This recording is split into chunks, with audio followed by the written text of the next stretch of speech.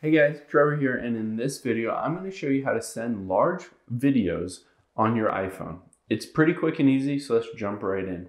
There are a couple different ways that you can send large videos, but I'll walk you through the simplest and the built-in version in the iPhone itself.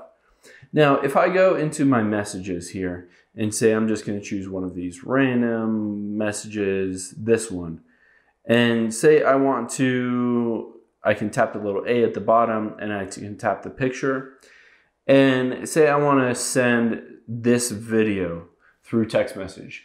This is the worst way to be able to send the video through text message like this. And the reason is because it'll be really compressed and the video won't be high quality, especially if it's a large video.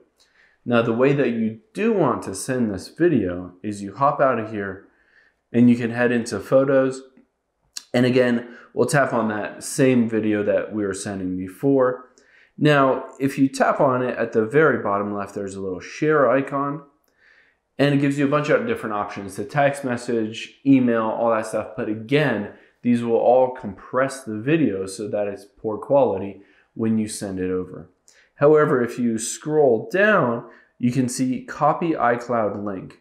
So we'll tap on that, and what this will do is it will upload that video to your iCloud and then give you a link that you can share with anybody that'll take you directly to that page where they can watch that video in high resolution or they can download it or anything.